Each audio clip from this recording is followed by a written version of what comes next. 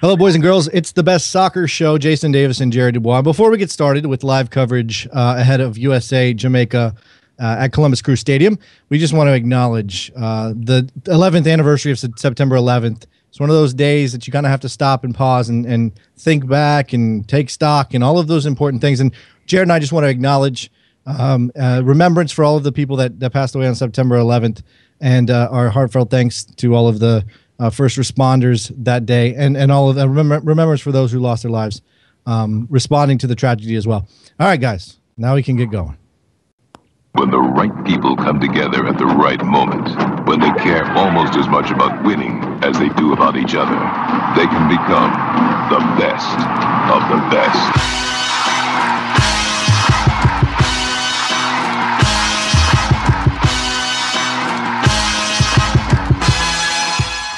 To the best soccer show, the best soccer show in the whole world.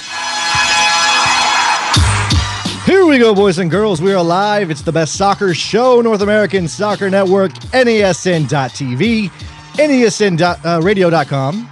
Jason Davis and Jared Dubois. We are taking you up to kickoff USA Jamaica, part 2, the comeback, the return. What's a good sequel name, Jared? The Reckoning. The Reckoning. I like that one. It might be a reckoning. It might be a reckoning for certain players. It might be a reckoning for Jurgen Klinsmann. Right off the top here, we always like to bring in an expert, talk about the game that's coming up. Today we brought in John Godfrey from the New York Times Goal Blog. How are you, John? Good. How are you guys doing? We are doing fine. We'll be doing better in 2.5 hours if the United States takes care of business tonight. And they have to. They have to take care of business after that loss on Friday night. Everybody's down on the program, down on the players, down on Jurgen Klinsmann. We expected changes, John. We expected some shakeup. We didn't think we'd see that midfield trio again. And sure enough, not only do we not see the midfield trio of Adu, Beckerman, and Jones, we only see Jones. We've got Graham Zusi in this lineup. We've got Jose Francisco Torres in this lineup. No Josie Altidore. What are you making of this? You know, I think it's better. I think it's a response, but it's not the response that the so-called experts, present company included, I think we're looking for. I think everyone expected there to be a couple of wingers. I think everyone expected Breck Shea to be in there because he's big and fast and he's looked dangerous when he's been in the recent games, to go down that left flank and send in dangerous crosses and, you know, run past his defender, and he's not there. So we've got a 4-1-3-2. We've got Torres, Jones, and Zusi in the middle, and we'll just have to see what happens. It is a big day of reckoning. I called it a rematch. I think I should call it a rematch. You know, in the first bout, the Jamaicans just punched Jurgen and team right in the face, knocked him down, and they've got to come back and win this one. It's like a Rocky movie. It's going to be very dramatic and very big deal tonight. You know, John, who's the pressure more on in this lineup right now? Who's got more on them, Jose Francisco Torres or Graham Zusi? Because this is Zusi's real first big chance to shine. Torres has had a few, right?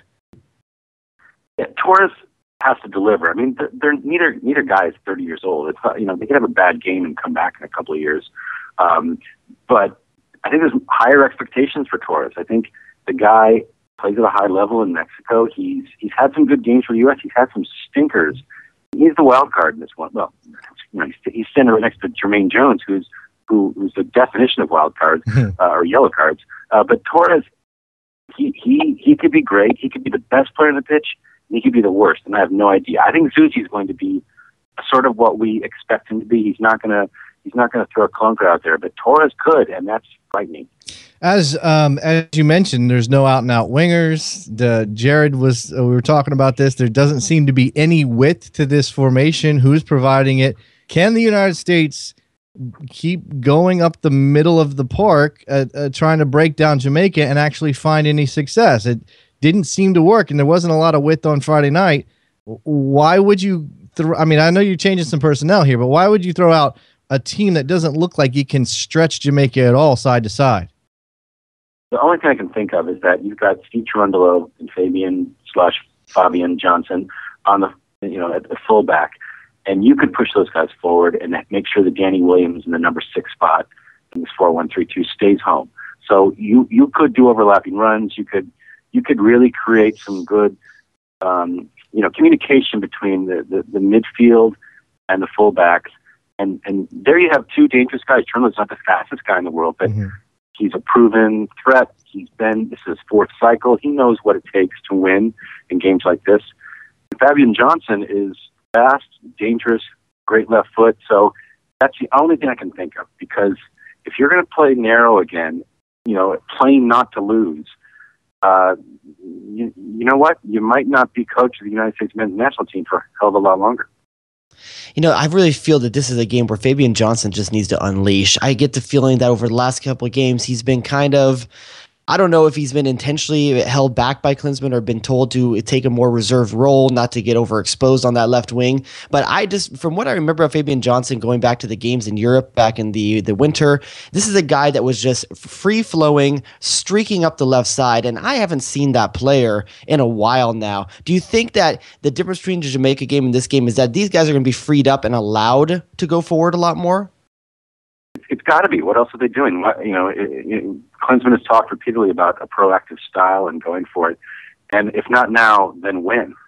I mean, the best I've seen Johnson do is that little 7-second GIF file that we've all watched 1,000 times on YouTube of him deking, I think it was Brazil, right? Yeah, it was that great moment that somehow didn't lead to a goal. But he's got so much to offer. And if the reins have to come off, he's a thoroughbred. He needs to go out there and run. He's not a thoroughbred. He's a stallion, and he needs to run free. And if we don't see that tonight, I think the U.S. is in a difficult situation. Well, let's come back to the middle of the field.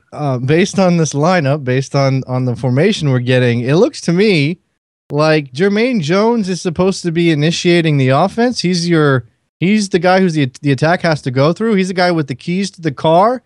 I'm not sure I want Jermaine Jones driving my car. I don't know if it's going to crash. I don't know what direction it's going to go in. I don't know. Why are we doing? Why is what on earth could compel Jurgen Klinsmann to give Jermaine Jones this responsibility? The only thing I can think of is Schalke. He's done that a lot. He's played that role. Even at Blackburn, he played that role. He was a box-to-box guy. I mean, no one's going to confuse him for Michael Essien or Steven Gerrard, but he often plays a role like that. And he's got to have, there's like 4 guys in this pitch who need to have the games of their lives. That's the way I feel about it. I think Jose Torres and Jermaine Jones are top of that list. Fabian Johnson is another.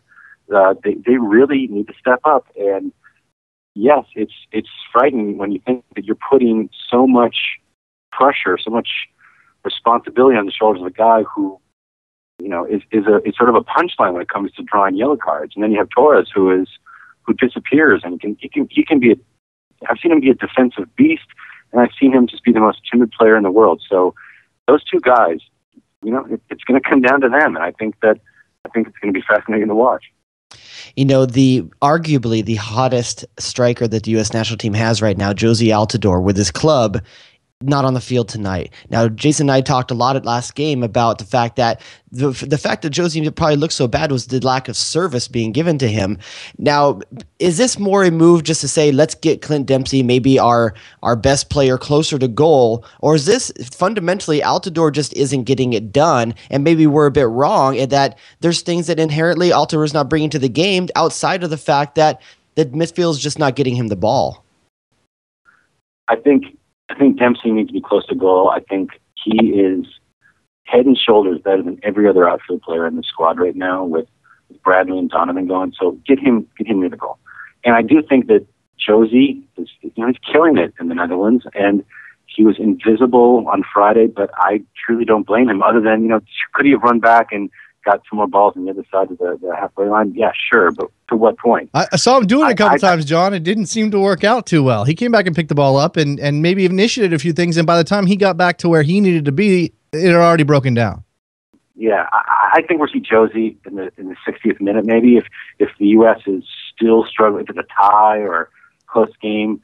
You can put Jozy on that wing. He plays that way. He plays wide for AZ. So I think that's really what's going to happen. I don't think it's just punishment. I think that you got to put the ball in the back of the net, and I think Gomez and Dempsey are the two best strikers. We're doing a 4-1-3-2. Stick him in there. You got two great subs in Altidore and Terrence Boyd ready to hop in if we get to the 80th minute and it's still tense. Is it me, or does this scream high pressure? There's a lot of guys on this field that are going to be pushed higher up the park than you saw on Friday night, for example. And we know one of Klinsman's tenets is high pressure, get the ball back. It looks like they're going to be coming after Jamaica here. Is there too much risk there? Are we okay with that? How do you feel about that, John? You know what? A tie doesn't cut it here. I think that with Jermaine Jones, if he's playing that central attacking midfielder role, whatever you want to call it, he definitely doesn't seem to be in a defensive spot. No. He can break up a play, tap the ball to Torres.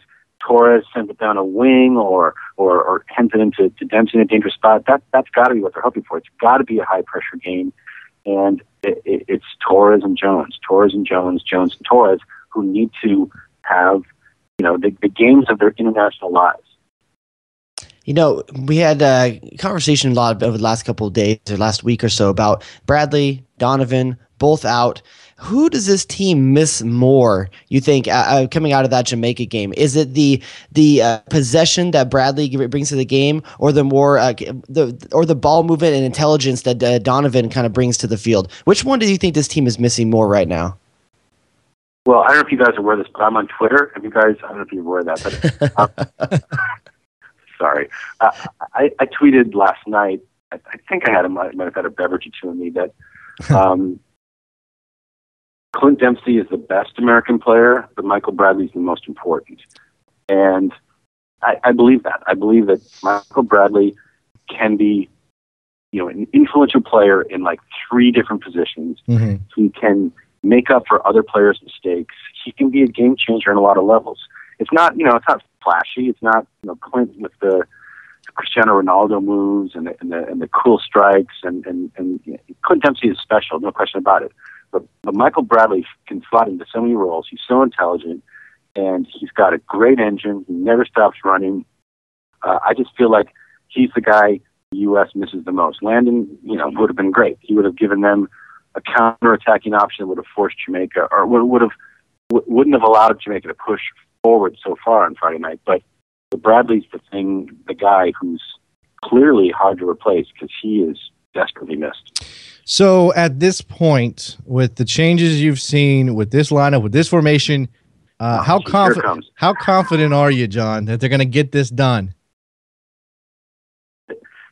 I just can't imagine they don't. I mean, this would be like the U23s losing in the semifinal round of Olympic qualifying.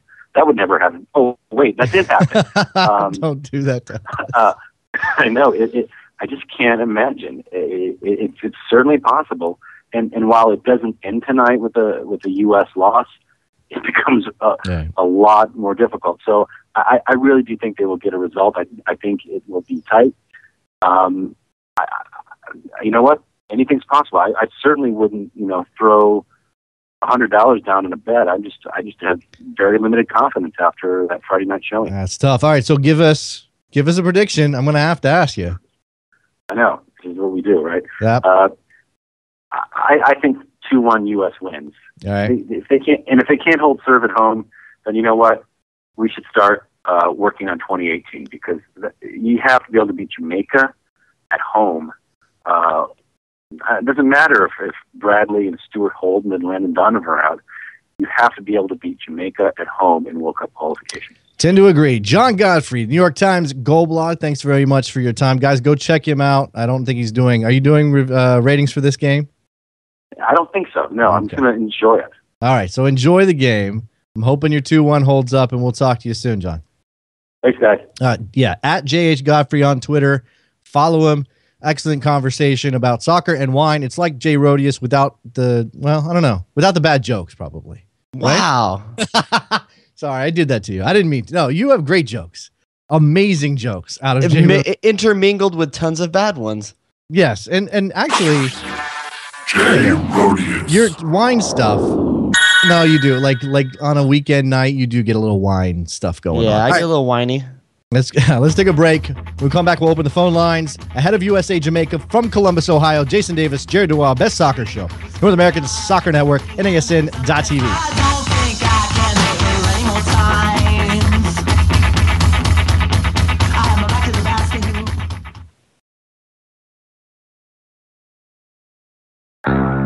I'm Garrett Cleverly, co-host of MLS in 30 with John Arnold. Check us out every Tuesday and Friday as we break down the latest in MLS. We bring in the best beat writers throughout the nation, the guys that know the teams better than the teams know themselves.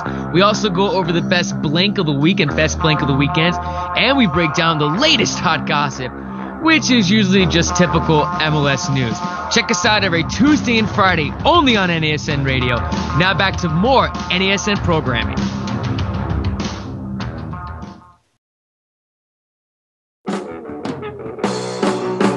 Soccer Made in Portland airs Tuesdays and Fridays on the North American Soccer Network. Get your weekly Portland Timbers fix with interviews, analysis, and the latest team news with Kelly McLean and Michael Orr. Every Tuesday at 10 a.m. Pacific, we'll break down the previous weekend's game. And then again on Friday afternoons, join us at 3:30 p.m. Pacific for the last word before the game as we preview the Timbers' upcoming opponent, including interviews with some of the best soccer journalists from around the country. That's Soccer Made in Portland, live twice a week at NASN.TV.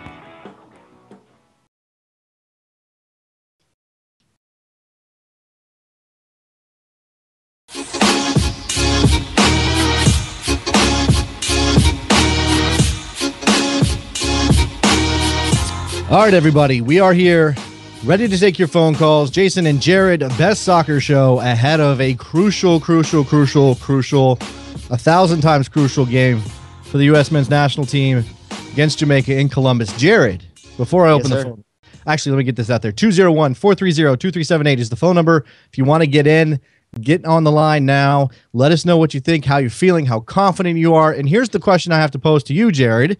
You know, all of that stuff is standard fan stuff. Is this, I don't know, since, you know, forget World Cups, forget actual tournaments. Is this the biggest qualifier the United States has played in 20 years? Oh, I mean, man. Is it, how big is this? I mean, they didn't have to qualify for 94, so maybe it's all the way back to 89. And I mean, I'm the shot heard around the world kind of thing. Still hyperbole. I realize that, but I can't think of another qualifier. I mean, okay, there was a couple in the hex. I guess, I don't know. Find me a hex game that mattered. I don't know that I remember when. I remember, dang it, when the point that the U.S. got in Jamaica to secure, I think 2006 was pretty big. But off the top of my head, I'm not thinking of one bigger than this one right now. Okay, well, this is obviously not, you know, win or you're out situation. That's not no. But it's a scarily close. It's scarily close to that at a way too early stage in the qualifying. That's why I think there's just so much on it. And I think that's why we're all feeling the pressure and why people are just breaking down all over the place, sobbing in corners across the American soccer landscape. We just don't know what to make of this. You know, there's some alternating on my timeline, on my Twitter timeline, between people who say, you know what, if you think the United States is not going to make the hex, you're crazy. You should have your head examined. And then there's people on the other side who say, you know what, this is a lot tougher than people think. It's not going to be easy. The United States might not qualify for this World Cup. You don't think Jamaica is up for this game? Jamaica has a chance to be the team that puts one of the two big giants of CONCACAF on their heels and almost knock them out for the count. I mean, this is a big thing for Jamaica. You want that notch on your belt after just getting your first win ever against the U.S. at home. To be able to be put in a position, I mean, every Jamaican is going to be up for this game. And I got to say, there's so many good storylines around this. The 9/11 stuff also going around. There's a lot of emotion for the U.S. as well. But given all that, there's no place I want to be more than Columbus right now. Area code 484, who's been patiently waiting while Jared jabbers on. Who's this? Yo, guys, it's Mike. Hey, Mike, what's up? I got to be honest. I'm nervous, but that being said, I'm really hoping last week lights a fire under these guys and maybe wakes them up a little bit.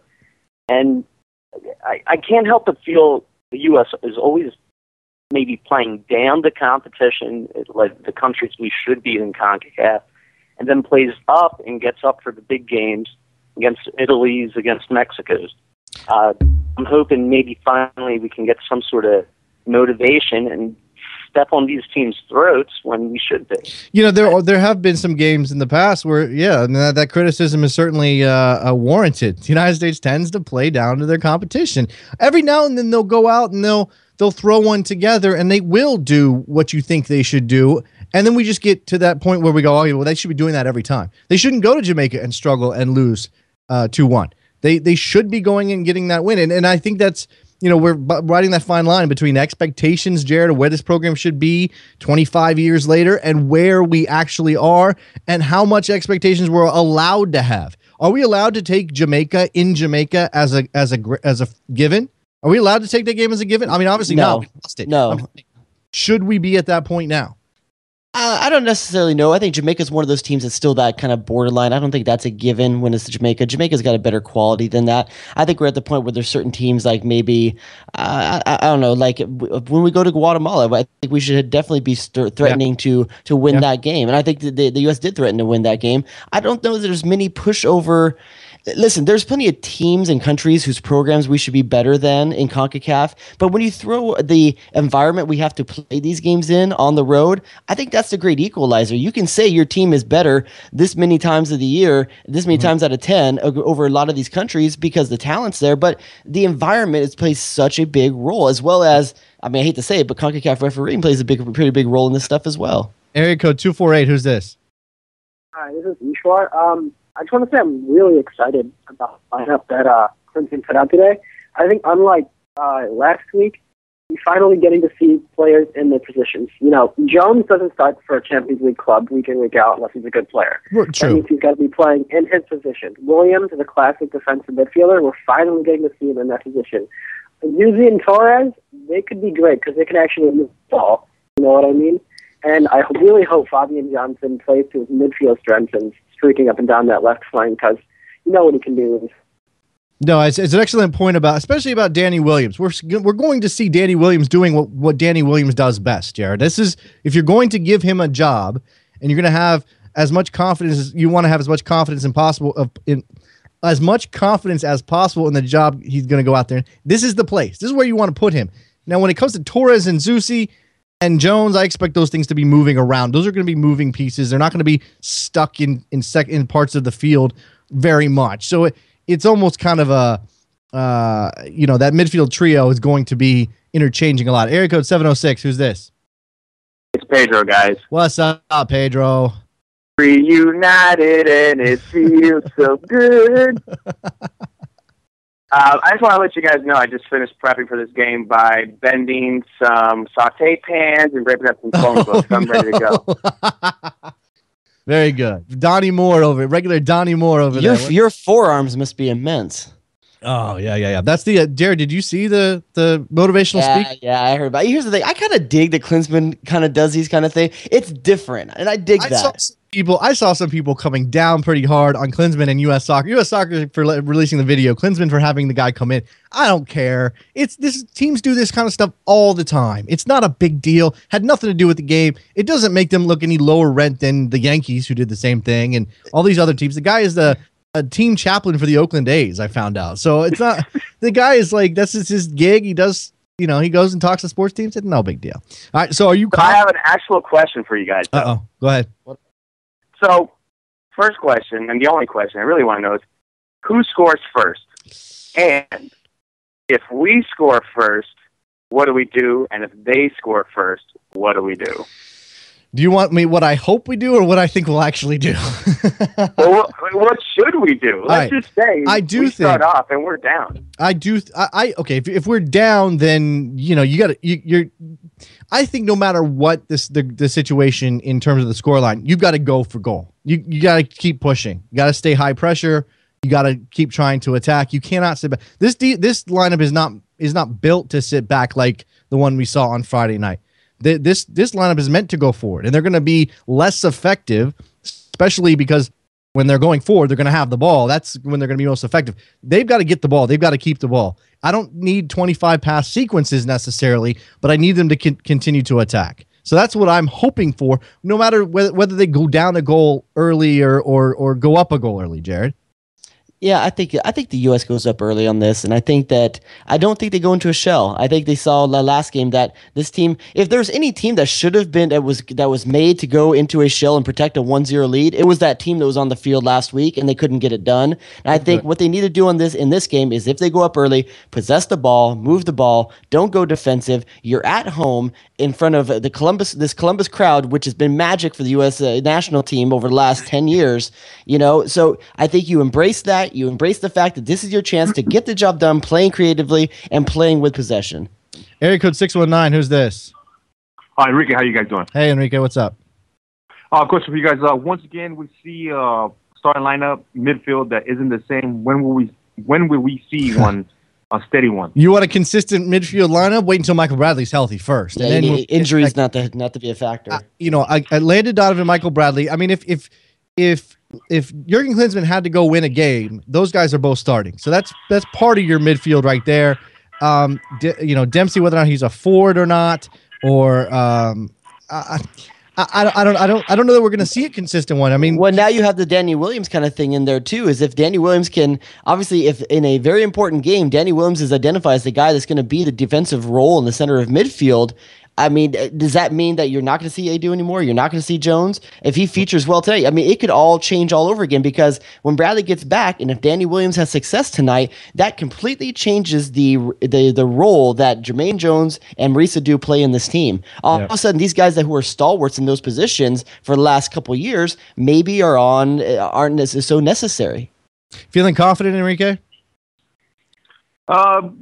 A little bit based upon that Jamaica's going to be very psyched up. The last meeting was 1-1, and that's pretty much a win for them. A win at home and a tie. Yeah. Okay. Thanks for the phone call, Enrique. I don't know. I was thinking about this, Jared, before we came on the air. I got home. I'm getting ready for the show. I don't know if I'm nervous. I don't know. Maybe it's doing the show and that kind of changes my emotional state a little bit. But I'm not sure I'm nervous, and I'm wondering if I should be. And looking at I didn't know the lineup at the time, and now I do, and I'm still not really nervous, and I'm not confident in Zusi or Torres. But I think that's the maturity, hopefully, that the U.S. soccer fan is kind of getting, is that this team is better. You know they're better. It's just the fact that it makes it uneasy. And I think there's that uneasiness that people are mistaking for dread. I don't think I just don't think they're the same thing. I think overall people know the quality and the depth that this team has. It's just a matter of getting everyone on the same page. This lineup doesn't enthuse me it just fill me with confidence. The fact that Cherundolo and Bocanegra are back there, that helps me a lot. I think that leadership from the back is going to be huge. The organization that provides. Having a person like Danny Williams in front of them that hasn't always been there, that makes me a little bit more uneasy. But with Bocanegra and Cherundolo there, I think that's going to be a huge factor today. I do think that the leadership factor is something we could easily overlook, and having both Cherundolo and Bocanegra back in the lineup. And who knows if Bocanegra would have started if Goodson wasn't suspended for yellow card accumulation. I don't know. Maybe he would have stuck Either way, I like the move. I like the move even if Goodson was in shape. Didn't have the card situation, because I think this team needed leadership and it needed something strong and galvanizing coming out of that Jamaica game.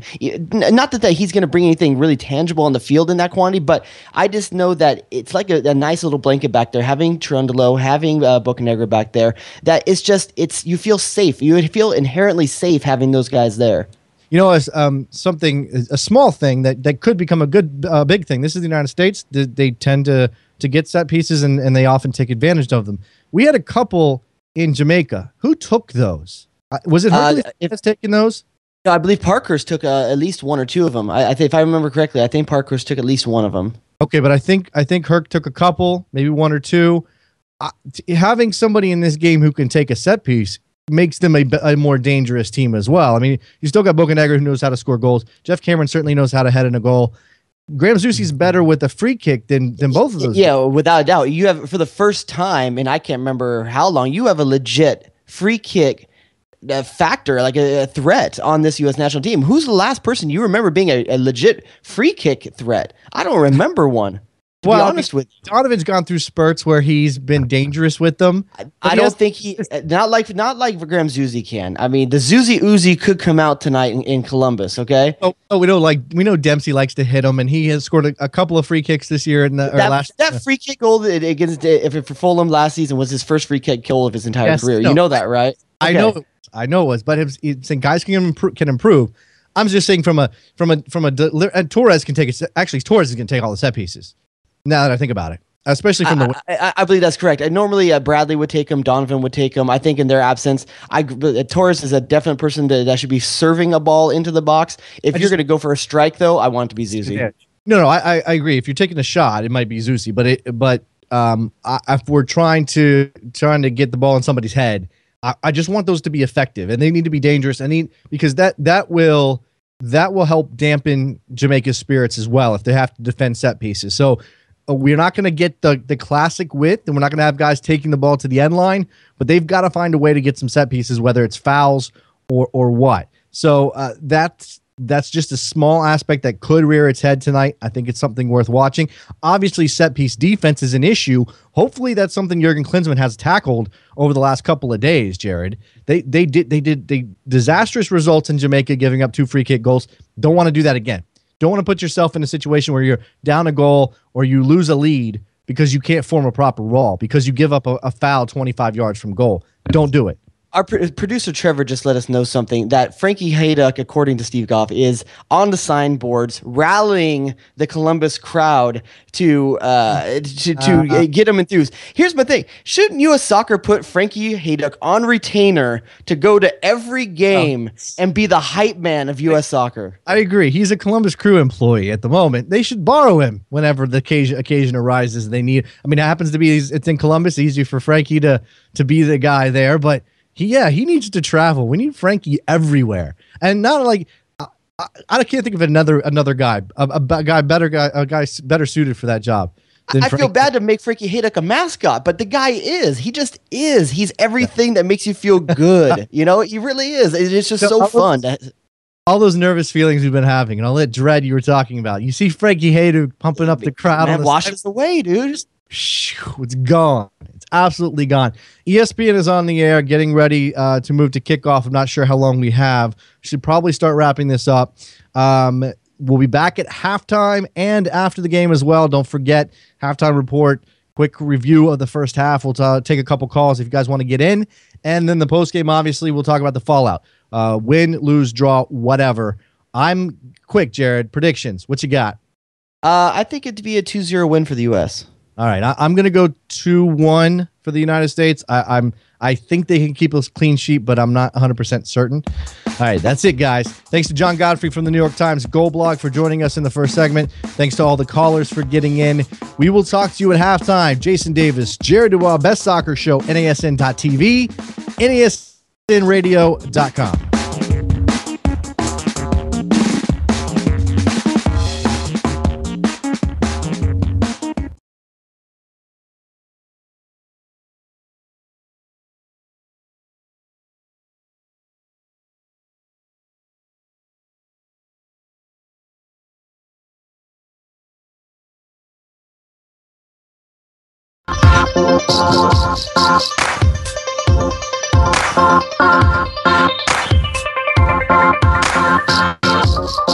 Jason Davis, Jared Dubois, Best Soccer Show halftime report.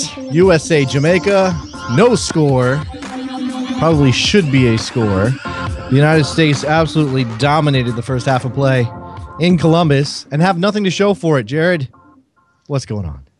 Well, first of all, listeners out there, you guys can get in on the conversation if you want. 201-430-2378. More than anything, I think the number one thing for the U.S. going out of the half, going into the second half, is you can choose to let the first half frustrations do two things. You can either A, embrace the fact that you are dominating this game and show the patience that not to waver with just because the things haven't gone your way, or you can allow it to frustrate you. You can allow it to wallow in the fact that things aren't going your way.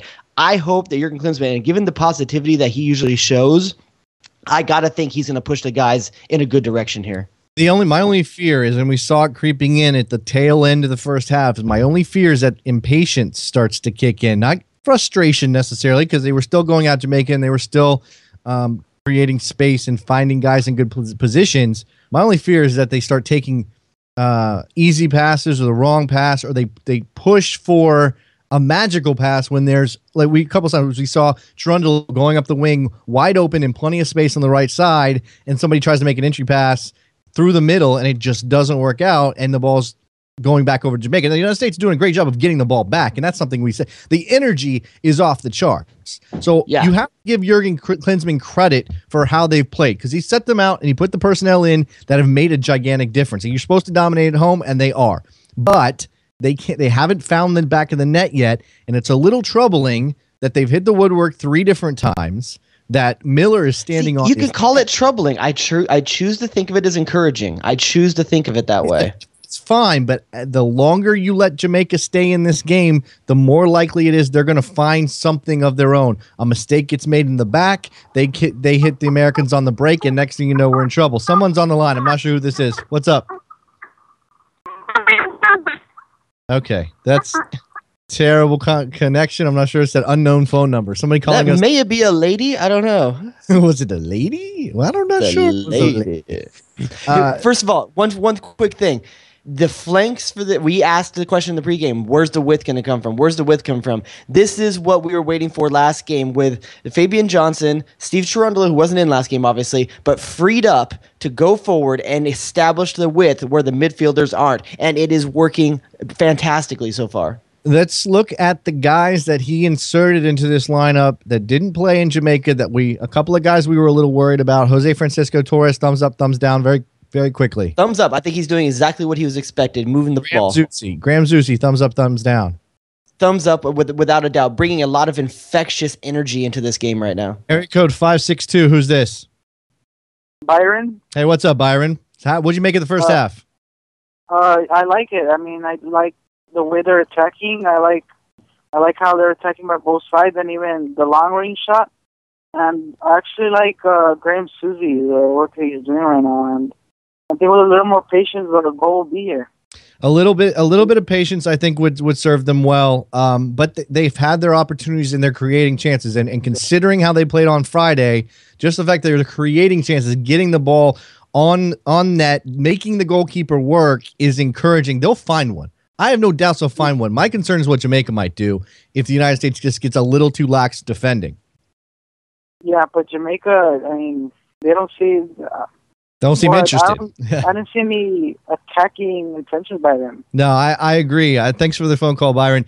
I didn't see Jamaica. They wanted to sit back. They want to try to protect this and get out of here with a point. No goal scored. Area code 410. Who's this?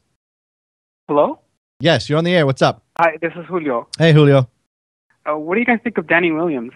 I think Danny Williams has been fine. He's a little higher up the pitch than I expected him to be, Jared. But obviously that's because of Jamaica. That's more of a product of the style of game Jamaica's playing. Because they're playing so far reserved into their own third. Danny Williams is often starting his position way further into the. But I think what he's bringing to the game, I think he's been so incredibly industrious. One thing that I said to you before we started just now in the halftime show is that every time the U.S. is losing the ball, they are swarming, and Danny Williams is a huge part of that. He's setting that tone, and that's something Jurgen Klinsmann has talked to from day one when he took over this team, is that when you lose the ball, you work as a team to get it back, and we're seeing it right now, definitely. No exceedingly dumb fouls, nothing that's drawn a card. In fact, Jermaine Jones has gotten Jamaica a card on the other side. I think that was Taylor that took a swipe at him in the middle. But he almost gets one himself, playing a little pushy game with one of the guys. I mean, Jermaine Jones just has no sense to him. Area code 706. Who's this? Hey guys, I just want to complete the Hispanic name trifecta. Pedro. Pedro. So, all right. How's it going? So, your thoughts on the first half, Pedro? Oh man, really good play out of some really surprising guys. I mean, Zusi stepping up. I like Fabian Johnson, I like Danny Williams, but I need an over/under. Are we going to finish with 10 guys or less in this game? And when did Jermaine Jones finally see 2 yellows? He like I just said, he's kind of kept it in check. I mean, he's always prone to something, and there's it's very little doubt he's going to pick up a yellow at some point, Jared. You just hope that when he does it, it's the right spot. Like, okay, a professional foul, keeping Jamaica off the break, that kind of thing I can handle. Taking a swipe at someone and making the referee, this is a Honduran referee, giving him an opportunity to maybe go to the back pocket is where I think we get scared. That's what you're talking about, Pedro. We can't afford to go down to 10 men and win this game. Yeah, I mean, he's not providing much offensively today, and I think defensively he's more of a liability right now with his anger. And my heart, I honestly cannot take it. It's killing me. Can we put somebody else in? I mean, would you rather see Adu in there? Yeah, you know what? I do less prone to the dumb foul, Jared, but I'd rather see here's the thing. Jamaica is not pushing the U.S. at all defensively. So Danny Williams is handling that part of the field really well. If you're going to make a move, maybe you bring Jose Francisco Torres into the center, you bring Jones out, and you bring Breck Shea in on the left. That's not a bad idea. That's not about now. They are finding some opportunities on the wings, which is coming through the fullbacks and not through midfield players. But if you put Breck Shea up there, you get some overlap play. That could work fairly well. Torres is drifting out there. Obviously, that's kind of where he's positioned on the field. Area code 619. Who's this? How you guys doing, Enrique? Hey, what's up, Enrique? Do we see Torres coming out anytime soon, or do we keep the same team and just have them pass the ball a little bit moving forward, because it seems like everything's a square ball? There's been a lot of square balls, I guess. Jared, do you think they've relaxed? That's a product of the way. Once again, it's a product of the way Jamaica's playing. You're gonna move. You're gonna do those square balls to move the point of attack and until you find the seam. And they're doing a great job of that. Some of the best opportunities of this entire game have come from 25 pass combinations, and you've got to be willing to have the patience there to let that happen. And square balls are a part of it. And that's Jose Francisco Torres' game. That's a big difference from the first leg. Do you see any reason to bring Torres off, Enrique? No. The more I see, we need a spark. I don't know who to take out. Who do you guys need? Who do you guys? I think Zuzi. I don't know that you need. I feel the spark is there. I really feel it. The spark is there in a player named Graham Zuzi. The spark is there in a player named Hercules Gomez. Danny Williams. There's sparks on this field right now. Look, here's the thing. How greedy can we get about sparks when we've had multiple opportunities? When the ball has hit the woodwork several different times through Williams, through Zusi, Hercules Gomez had a chance there. And Miller is just making great plays. How greedy can we get looking for a change when it's working right now? What's not working is scoring goals. But I would rather. If one team has to count on one thing, I would rather continue to count on the USA's type of possession game right now than Jamaica counting on Miller making that many more great saves. It can't. One of those things can't hold up, and I think the Jamaica side is the one that can't hold up. I think you hold off on making a move until you absolutely need to, until there's a direct reason to make the move. Now, if you go up 1-0, I'd be a little afraid he might go defensive, but because I still want to attack, because you're taking the game to Jamaica. You don't want to give them an opportunity to find themselves offensively. Keep them just defending and keep pressing. I don't know why there would be a change right now. And again, until you have a reason to, maybe it's a Terrence Boyd for some energy. Maybe it's a Breck Shea to give you some width. He can camp out there on the left side and just rain crosses in. Is that most effective way to try to go after the Jamaica goal? Probably not. But what I like about what they're doing is that the point of attack is consistently changing. All right, we just seem to have lost Jared there. Sorry, Enrique, you got any other thoughts? Going back to I think one of your shows you said about chance, and I hope the chance goes in, because if it doesn't, yeah, for us. I know. The longer it goes on, thanks for the call. The longer it goes on, the more nerves set in, the more the Americans press, the more the Jamaicans have a chance to hit them on the counter. So that's we're just a little worried about letting it go too long. I'm encouraged by everything we've seen. This is the best half of soccer they've played since when, Jared? Scotland. Since Scotland, and that we know how that turned out, and they're not just pouring them in like they did against Scotland, but I don't know how else to say this other than it's just a matter of finding the goal, and then once that happens, things will start clicking. I don't have a problem with anything they've done. Just more than anything, they can't dwell on the fact stuff's not going their way. They can't get that mentality of it's not our day, everything's against us. Yeah. Play it up as we are dominating this game and embrace that. Don't let the frustration set in to the point where you're taking stupid shots. I mean, all of the long range efforts at this point I've been fine with, even that last one that Williams put way over the bar because he earned it. He had earned it. He had almost scored one earlier. They're mixing, like you said, point of attack. They're mixing things up. They're trying to play through. Then they'll find a shot. I'd like to see Dempsey take one in space. He seems to be dribbling himself into trouble a lot. Area code 972. Who's this? Hey, what's up, guys? It's Will. Hey, Will. Hey, so the attack looks good. I was kind of impressed about the build-up play, but I kind of have to put it in perspective that Jamaica is playing back and not even pressuring at all. Like, sure, no, they're sure. not even. You can't hold that against the U.S. though. It's frustrating watching all those shots miss. Okay, they're making it easy for the Americans to pass the ball around, certainly. And we've seen this script before. But you can't fault the Americans for not only taking that opportunity to possess the ball and pass it around, but creating chances out of it. We're not talking about half chances. We're not talking about, they kind of got close and flubbed it at the end. We're talking about multiple legitimate chances to score and just getting a bit unlucky. That's the biggest difference to me. I agree, and I'm very impressed with Zusi. The way he's running around on that pitch, it's pretty impressive actually. So very excited to see Zusi get a chance. Finally, we actually get a midfielder in there. Right. So we're full of confidence. Thanks for the call, Will. We're full of confidence. Here's a nice stat that Paul Carr put out on Twitter.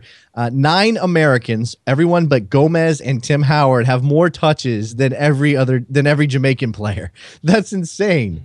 That's insane. So this not surprising though. But to go back to Will's point, I've watched other teams in qualifying bunker in against the U.S. just like Jamaica's doing, and the U.S. create nothing. I've seen that. The fact that they're creating things is the difference to me. I think that's the reason for us to be positive coming out of this, despite the fact that the score remains 0-0. The scene is set for the Americans to take hold of this. And if Jurgen Klinsmann is worth his salt as a head coach, then he brings them out after halftime.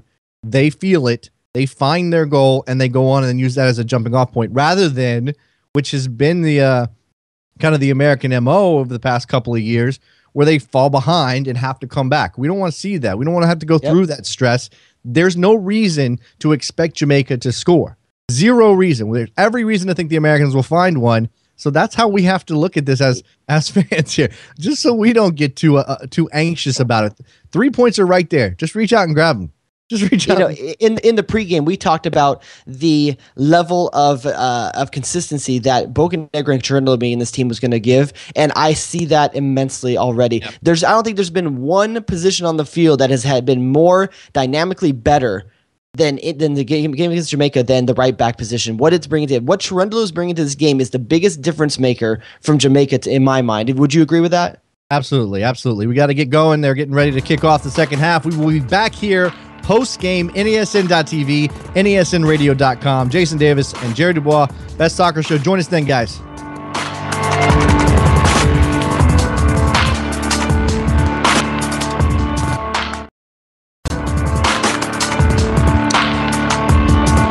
Sorry, that's wrong music. We'll start again.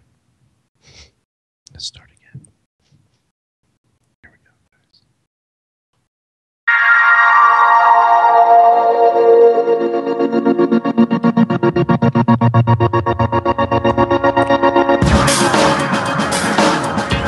Best Soccer Show post-game edition. USA 1, Jamaica nothing. Jason Davis and Jared Dubois be here with you for the next half hour or so. Phone lines are open. 201-430-2378. We've got a lot to talk about. A lot of good. First 45 minutes was good. Second 45 minutes, and then in the second half, when they got the goal, when Herculez Gomez scores on a free kick, not so good. Especially after they scored, Jared. One thing I don't seem to understand. Do people really think that the same game is going to be played after the goal is scored? No, of course not. It opened up, and certainly Jamaica went after it a little bit more. And I think what's troubling for us, first let's lay it out there. 3 points are 3 points. It's a lifesaver in terms of the group. Tied at top of the group with 7 points with Guatemala and Jamaica now. Everything's in the Americans' hands to take care of business and go through to the Hex, and we can all forget that this little blip happened. And the next round of games, the Americans should have Michael Bradley. They should have Landon Donovan. Things will be a little bit more calm, and we'll have those players that we know they need to be at their best. So 3 points, that's we can be ecstatic about that. But I think in order to put the game in context, we have to talk about the first 45 and how great it was. And then the second 45, when the Jamaicans started going after the Americans, Jared, they didn't do as well. They lost control of the game. They couldn't possess the ball as much. They didn't create any significant chances that I can remember.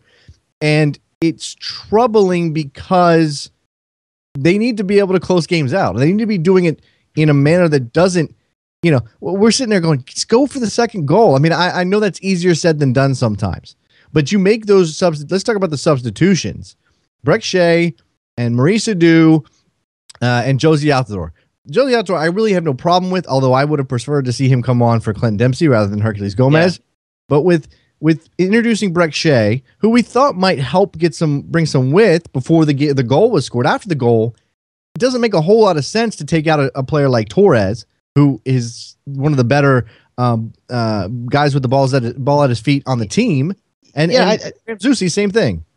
I think, one of the things that you can say about the second part of that half after the goal was scored is, what was this team missing? What was the number one thing this team was missing after that? Tell me. After the goal? After the goal. And what was the team missing that last part of the second half? Somebody to calm things down and possess the ball. Someone that can possess the ball in traffic, be calm on the ball. And now here's the thing: Jurgen Klinsmann gets to win. Credit to him. But the substitutions are a bit mind-boggling, like you said. Yeah, it's just odd. Area code 972. Who's this? Hey, it's Will again, guys. All right, Will. This is your post-game piece. What you got to say? All right, so I don't know. Maybe I'm looking at this whole qualification wrong. Maybe I'm looking at a style instead of results more. Uh-huh. I did not see the proactive possession style, but maybe you guys can throw some perspective. Maybe it's just more the results. Well, over 90 minutes, you didn't see it? Or, I mean, like, you watched the first half, right? The very first part, you kind of have to cancel it out because Jamaica played back. You don't. You don't. No, you do not. Look, as Jared said to you before, you cannot blame you cannot put that on the Americans. Jamaica decided to play the way they played. Yes, it's easier for the Americans to pass the ball, but I'm not concerned about possessing the ball. I'm concerned about the chances when you have that opportunity to command the game. And they created those chances. The second half is different. And it makes it does bring something to what Will said, that the Americans couldn't keep their grip on the game when the Jamaicans opened it up a little bit. That's valid. That is completely valid. Area code 410. Who's this? Hello? Yes. Hi, this is Julio. I didn't understand that Altidore substitution. I was thinking that maybe if you're going to take Hercules Gomez off, to put another midfielder on instead. No, I think the idea was put a big body center forward up there. If you need a release valve, if you need an outlet, Josie's the guy that can hold the ball up for you. It didn't really come into play a whole lot. They were giving the ball up in midfield and not even getting a chance to get it up to Josie. They did start to play a little bit more, a few more long balls, Jared, but I saw a lot of diagonals trying to get Breck Shea on the left, and they're just not getting. Steve Trundle was probably my man of the match. Was magnificent almost throughout the game, but he had a couple of moments, and out of the back there were some iffy decisions being made towards the second latter end. Here's the thing: on the camera angle that we get to watch at home, we don't necessarily get to see what options the defenders have in front of them. No, we don't necessarily know what movement ahead of them. They may have no other choice than to do that, which is a fault on the team, though. In general, yes, agreed. If a defender or a deep lying midfielder is playing a long ball out of from their own half, usually it's because there aren't any other options, which again, like you said, you have to put on everybody else not making themselves available. You have any other observations, Julio? Not really. You feel better now, though, the 3 points. I know we all wanted them to go out and smash Jamaica, and that would have been a statement, but 3 points to 3, this sets them up to handle their business, and now we don't have to get quite as nervous about it, right? Yes. The only thing I want to say is that yes, we lost the ball more, but Jamaica didn't create many chances.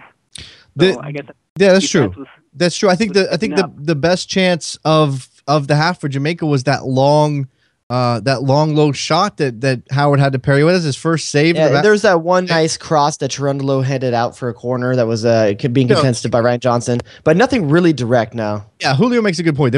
Jamaica didn't create a lot of chances. What it was a lot of build-up play from Jamaica with the Americans trying to sit behind the ball, and that makes us nervous. Just as fans, makes us nervous to watch the Americans try to defend in their own defensive third, because we've seen that story 1,000 times before. Now, Jamaica's not Mexico, and They're not going to play the intricate passes through your defenders like Mexico can. And Mexico will even, be a lot more accurate with crosses. Jamaica couldn't find a cross. It's funny. A year ago when Klinsmann took over and talked about everything he wanted to do, did you think he would be nearly as pragmatic in World Cup qualifying as he has been?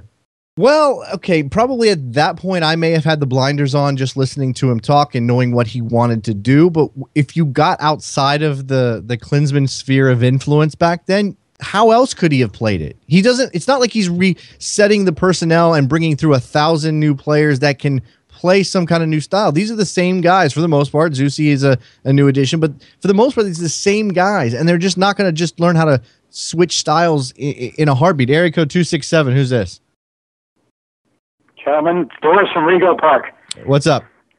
Just kidding. It's Jonathan Tannable. Okay. I'm made a man of the match. Oh, yes. Go for it. Steve Cherundolo. Yeah, I don't think there's any doubting that, right? Well, a bunch of people saying it was Danny Williams. I just thought that after watching Parkhurst play as well as he did, people kind of forgot how good Cherundolo can be in a situation like that. He's calm. He's composed. He usually makes the right decision. He makes Jared and I are talking about this. His decision making just on when to press forward and when that is on a different level from anybody else the Americans have in their pool. And while Michael Parkhurst is a fine replacement, there's a different dynamic there. And I think it's also a confidence thing. Everybody else knows. Not only is Steve Cherundolo going to add something to the attack, but he is still pretty much a lockdown defender. It's going to take something pretty good to beat Steve Cherundolo. One question for you guys, and I'll take my answer off the air. You surprised we did not see more of Darren Maddox over these two games? We saw him late in the first game, right? We did not see him tonight. Yeah. I thought we were overhyping Darren Maddox leading into these two games. I think, as MLS fans, we had seen what he could do for Vancouver, and he's been a revelation, but he's still a very young player. And when you're trying to grind out points, and that's what qualifying is, coaches tend to rely on guys they know, right? For longer periods of time. The new hot talent can come in and make a difference late in a match, but you're not going to really give. What I will say, though, is in a game like this one where Jamaica knew they were going to give up possession to the U.S., that was their game plan coming in. Wouldn't you want that escape valve up top of a player like Darren Maddox? Well, yeah, but you have Omar Cummings, who can certainly do that. Omar Cummings can do it, but I just think Darren Maddox is faster than Omar Cummings, and I think that's something that could really expose the U.S. So, I mean, it's easy to say in hindsight, but I do think Darren Maddox is maybe not getting enough credit here. We're talking about a step or two faster, maybe a step or two quicker out of a break. I think Omar Cummings, he finds his width and cuts inside. That's his game. I think Darren Maddox is much more straight up the middle. That might be true, but really, you're putting Darren Maddox conceivably up against Jeff Cameron and Carlos Bocanegra. Who's going to win that battle 99 times out of 100? I mean, unless you're going to find ways to get him in behind. And like you said, they didn't have the ball enough. I mean, they could have just popped balls all over the top trying to get to Darren Maddox. How many times do they have that opportunity in the first half? In the second half, certainly, but they didn't. That wasn't their game in the second half. The Americans dropped back, started defending a lot more, putting more men behind the ball, which meant that what Jamaica needed was somebody to get some width and put in a cross or find a way through that back line that Darren Maddox is not. I'm not saying he can't do it. I'm saying that he's not really made for it yet, and he's a young player on a team. Consistency is not necessarily there with him. That's probably part of it. Again, it's not that I don't think that Darren Maddox is a very good player and that he's going to make a difference for Jamaica in the future. I just know that the tendency of head coaches, especially when there's so much riding on these two games, is to rely on veteran players. You just feel more comfortable. Whether they're better or not almost doesn't matter. We've seen over the just look at Klinsmann. Look at Klinsmann over two games. First game, he goes with the most, like we were talking about pragmatism. He goes with the most conservative lineup he could possibly go with, and doesn't get the job done. Second game, when his hand is forced and he has to trust some of the talent that's out there on his bench, the game flourishes. And I'm not saying that you can always just throw caution to the wind, but it kind of shows that maybe Klinsmann's not giving enough credit to the style of play that maybe the U.S. can play when challenged to do so. I tend to agree, and this is the same criticism we had of Bob Bradley. Rather than giving some of the responsibility to the players can handle the ball in the middle of the field, the Jose Francisco Torreses of the world, the instinct is, all right, I'm going to throw on another defensive midfielder, Maurice Adu, and instead of trying to proactively grab the game and kill it, which again I think they should have been going for a second goal and they didn't push hard enough for it. But rather than proactively going for the game and trying to kill it, they said, all right, we're going to take your shots, Jamaica, and hope that Maurice Adu can make a timely tackle or step into a passing lane at the right time. And there are negatives that come with that. The first pass Maurice Adu made, Jared, the first pass he gives it over to Jamaica, which leads to a counter. So yeah. Very first one. I mean, Maurice Adu, it's unfortunate because he makes some good tackles, and I see why Klinsmann relies on him in these situations. I really do, but I just don't see how it eclipses the fact that the ball is not taken care of well enough. It's a huge thing. Real quick, I want to get this in. I got to pick your poison for you. I got a little matchup here for you. Right, let's go. Hold on a second. Who helped their cause more tonight? Danny Williams, Jose Francisco Torres. Danny Williams, without a doubt. As long Williams, okay. Danny Williams or Graham Zusi? Ooh, I think Zusi was coming from farther back, from a lower position on the ladder, so he probably improved slightly more than Danny Williams. But I think Danny Williams was overall the better performance. I mean, does Danny Williams have a place in this team at right midfield anymore, or is this his spot? His spot should be in the middle of the field. If you need someone in the middle of the field, in front of the back line, playing that defensive midfielder position, you should look to Danny Williams when you are. I mean, Jurgen Klinsmann could have gone with Maurice Adu in that spot over Danny Williams, and it would have hurt the Americans. Danny Williams is a better passer. Danny Williams is makes better runs than Maurice Adu. Danny Williams is better with the ball than Maurice Adu. That's all right. Let's look one game ahead. Okay, next game coming up. Assuming that Michael Bradley is back and you're going to play a defensive midfielder behind Bradley, is it going to be Williams, Adu, or Jones or Beckerman? Let's not discount Beckerman. Which of those four would you play right now behind Bradley? A classic.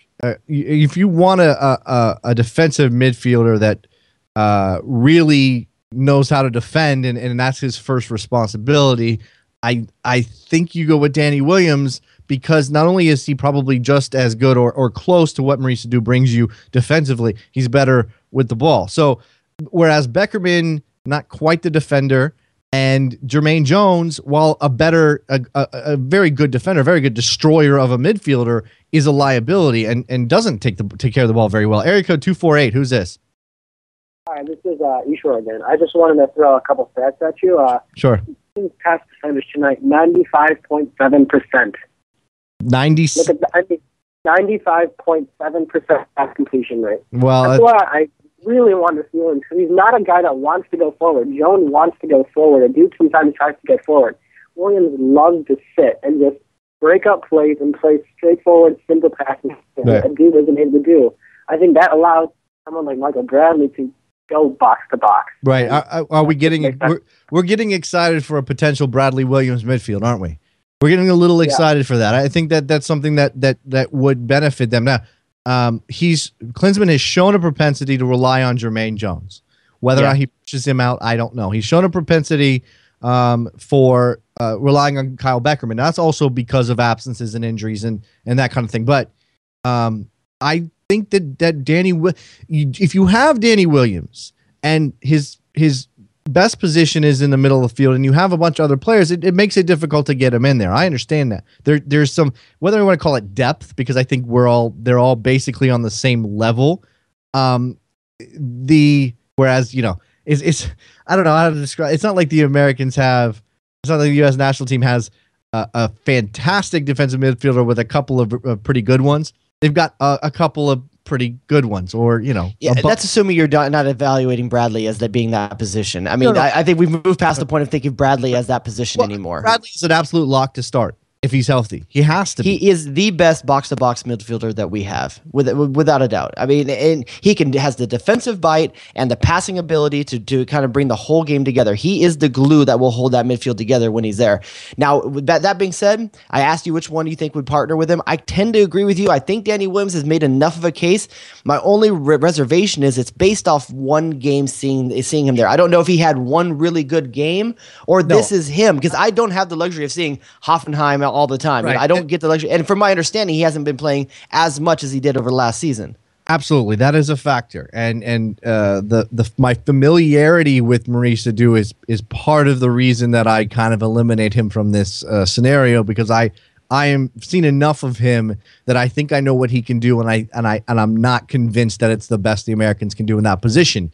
I know what Kyle Beckerman can do, and I defended him after Friday night, and I still think he can be an asset, but I don't think he's better than Danny Williams. And I don't think. And with Bradley coming back, Beckerman's role would kind of diminish, because Beckerman is expected to do a lot of the same things Bradley does, which is hold the ball, distribute the ball. And with Bradley coming back, that really hurts Beckerman's shot of getting in there. He's not going to be the guy that's the ball winner, which is what we look at with Danny Williams tonight. Always swarming the ball, always closing space every time possession changes.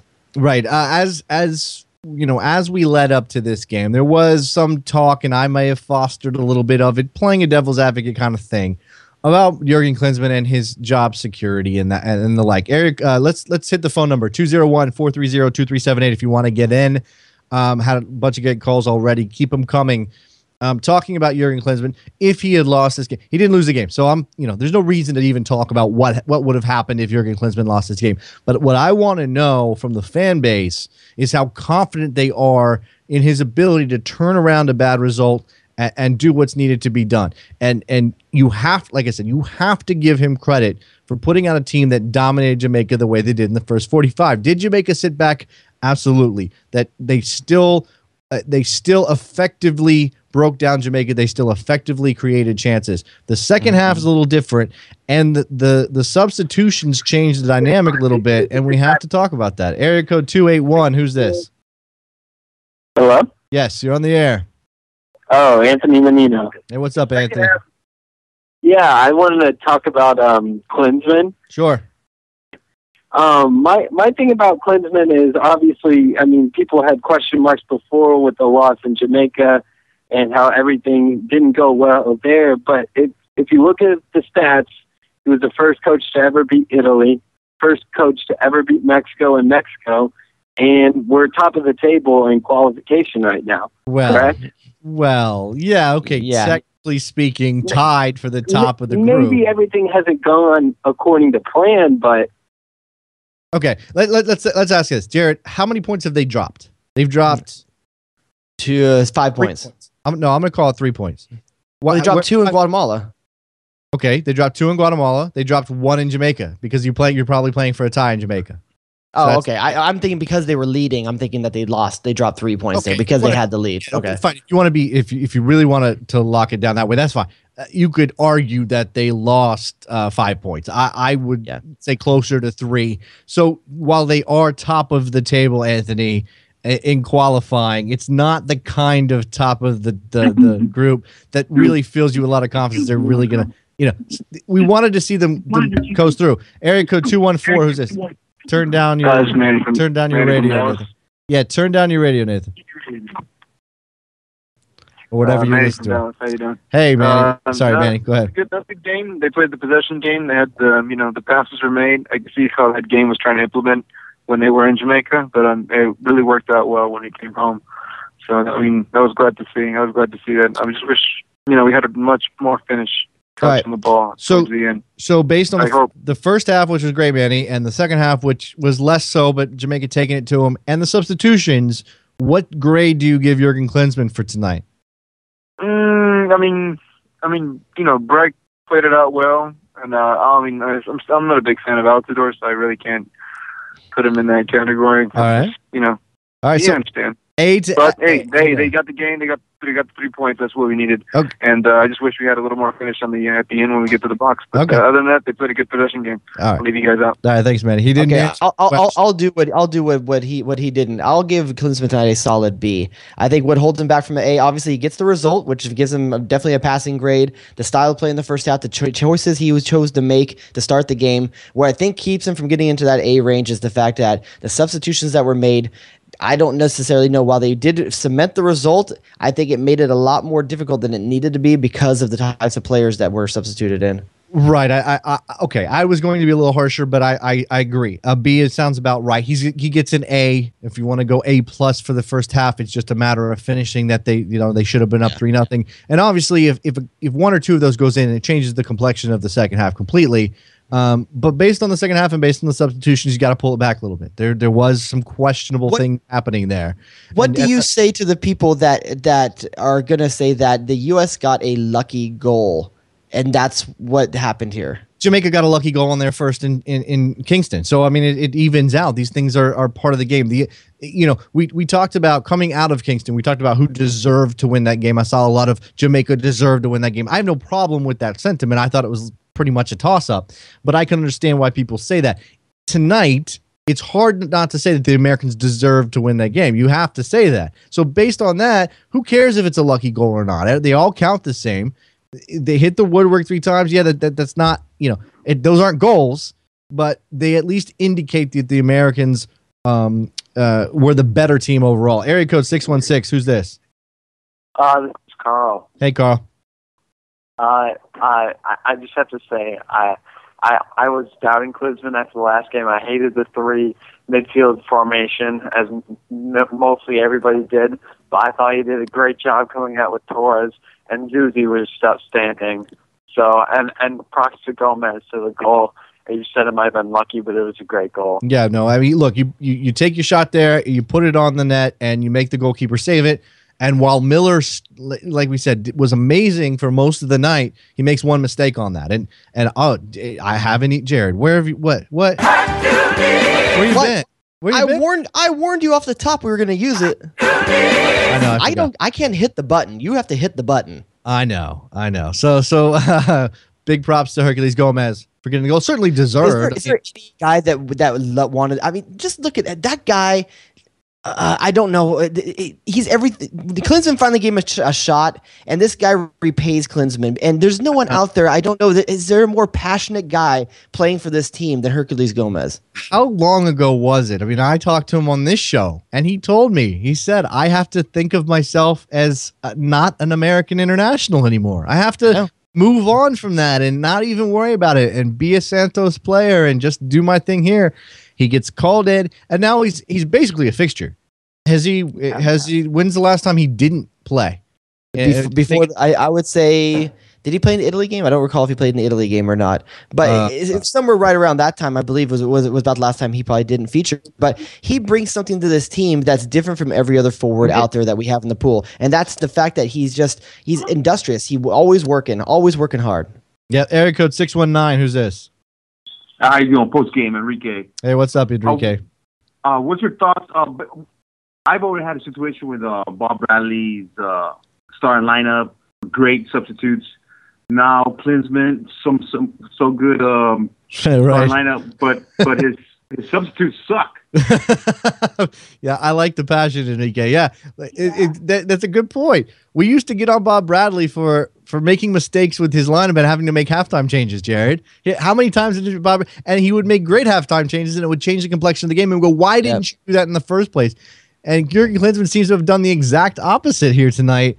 And, can we get somebody who can do both at the same time? I mean, look, Klinsmann's lineup choices in Jamaica were only questionable because of the two bad fouls and the two free goals. If they get a point or they steal 3 points there, no one's talking about that lineup because that lineup was made to get a result. Right, exactly. And for the most part, in the traditional soccer sense of going for a point, it was effective.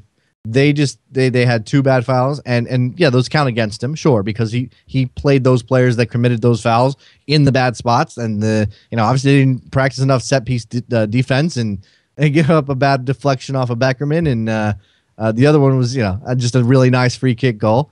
Tonight, the lineup that he put out there to start the game, and maybe this is just the fact of the matter that Clemson's better or has more of a touch with his team when it comes to putting out a team that's going to be proactive, that's going to have more of the ball. I mean, Jamaica's going to bunker, so you put out these players to go and grab the ball and make it their game, and they did that. With Klinsmann, it's almost like when he looks at the U.S. roster, it's kind of like he looks at you and I look at our closet, where this is your going out clothes. These are your work clothes.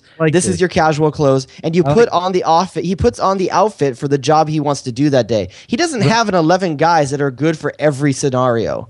Right. No, absolutely. So this is a little tonight. What is tonight? Was tonight Tonight was his going out clothes. Tonight was his I'm going to go out and I'm going to have fun clothes. Okay, so I got you. And Jamaica tonight he busted out the spaghetti strap. I'm talking if he's a lady. He's got the spaghetti strap. He's trolling for some dudes tonight. Jay Rodius. Jim, that makes Jamaica like coveralls and shorts on the night. But okay, well, what about his second half substitutions? I mean, it's he put a sweater on. It's like all these. It really wasn't working out. His evening wasn't going. So he went home and grabbed a bucket or a pint of Haagen-Dazs and put on the sweats. Yeah, he put on the Cosby sweater, and he just curled up with a good book in the second half. There was it just really was but he did work. I mean, he got the job done. And at the end of the day, and I've always said, just as much as Klinsmann seems to be a pragmatist, I am as well. You got me my points. We'll move on. As long as you get that. I'm good as that as a base because I know that every other change he's trying to make at a grandiose level isn't immediate. Okay, so you're okay with him being Bob Bradley with a couple of extras, a couple of features, a couple of options thrown in there. You're okay with that. He's doing this other thing over here that's kind of like reshaping everything, but for the meantime, while we're trying to qualify, he's going to just be not that he's going to pick the same team Bob Bradley would. I'm just saying that in terms of getting the points, pragmatism is okay. I'm a pragmatic guy for the most part. Head coaches are judged by wins, losses, qualification. In this case, his job right now is to qualify for the hexagonal. Once he qualifies for the hexagonal, he can kind of reboot his system and take a look at his program and say, all right, now this is how we're going to attack this group because it's going to be much harder than the hex, Jared. It's not going to get, and this isn't the tough. This is assuming they qualify for the hex, and I think at this point it's a pretty good assumption that they'll most likely make it, given the games that they have coming up and where they're going to be played. I feel that January camp is going to be really essential to a few guys. That's going to be the chance to see a mixed Discarud.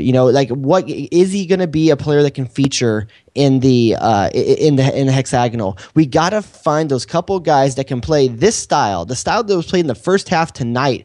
And they don't have to be starters because I think you don't expect Bradley to be out. You don't expect Donovan to be out. But you need to find more of these Zuzis and Torreses that can come in and play this style and not have to revert back to the style we were used to with Bob Bradley. Right. Let's one more thing about this team, about this personnel before we get ready to wrap this show up. Clint Dempsey, who hadn't played in a competitive match since the end of Fulham's season in the spring, comes into this team having just signed for Tottenham, gets 2 full runouts. Not what I expected. Now, I don't know that he was entirely effective in every phase of the game. He seemed to fade in both games late. Faded in both games, and I was surprised not to see him come off tonight. I thought the outdoor switch would be for Dempsey rather than for Gomez, who seemed to have more gas left in the tank. But you've got to give Clint Dempsey at least a passing grade. Gets a goal in Jamaica, which they should have probably made stand up, and played fairly well. I think his touch was off, and he did kill a couple of attacks. But for the most part, he was dangerous enough to draw some Jamaican attention and create some things for some other guys. And I mean, just hats off a yeoman's effort from Clint Dempsey. My summation of Dempsey over 2 games: great goal, great gif. He made that face he made today, that troll face that he made for a great gif that's out there on the internet if you want to go see it. All right, guys, we're going to wrap this one up. Thank you for all the great phone calls. Keep them coming. We're going to be doing the live shows as the Americans continue the qualification run. Speaking of live shows, North American Soccer Network, NASN, has added a new show to our lineup, Seeing Red NY, the New York Red Bulls podcast with Mark Fishkin and Dave Martinez. They are getting set to debut their live post-game, Red Bulls game, post-game coverage, taking phone calls just like we do for the national team. They'll be doing that for the Red Bulls. If you are a Red Bulls fan or just a regular MLS fan who's been waiting for these kind of shows to kind of get out there. I know there are a couple of local markets do them, but for the Red Bulls, this is a big deal. If you like this format that we do for World Cup qualifiers for the US national team, you're going to like this setup. I mean, it's for the MLS fan. It's this setup for the MLS fan. And I know it's team specific, but it's going to be really good coverage. Yeah, and it's just going to continue our progression at the network to opening up a bunch of other things. All right, so you go to iTunes and you give us a rating and review. That helps out the podcast stuff. You go listen to NASNradio.com, which is the 24-hour streaming radio station for American soccer fans, covering everything. We've got everything covered. Mexico, the Mad About Football crew does all of South America and some European stuff as well. We're adding shows all the time. Radio Suju. I'm missing a bunch of stuff. Night of the Supporters Shield, MLS in 30. All of the team-related podcasts that I'm blanking. Jared's got Corner of the Galaxy, Soccer Made in Portland. I could keep going, but just go to the website, check it all out. We're getting bigger and better here at NASN. All right, Jared, what am I missing? Just a heads up for all of our normal listeners, there will be no Wednesday live show. This is your live show for the week. So tomorrow night, we are not live. So we will be back on the weekend with your regular podcast coming out Monday morning. And get on YouTube. We're working that out as well. YouTube.com/Best Soccer Show. Thanks, guys. USA, 3 points. Can't really sneeze at that, right? That's all we cared about tonight. 3 points. We can go home happy. Later.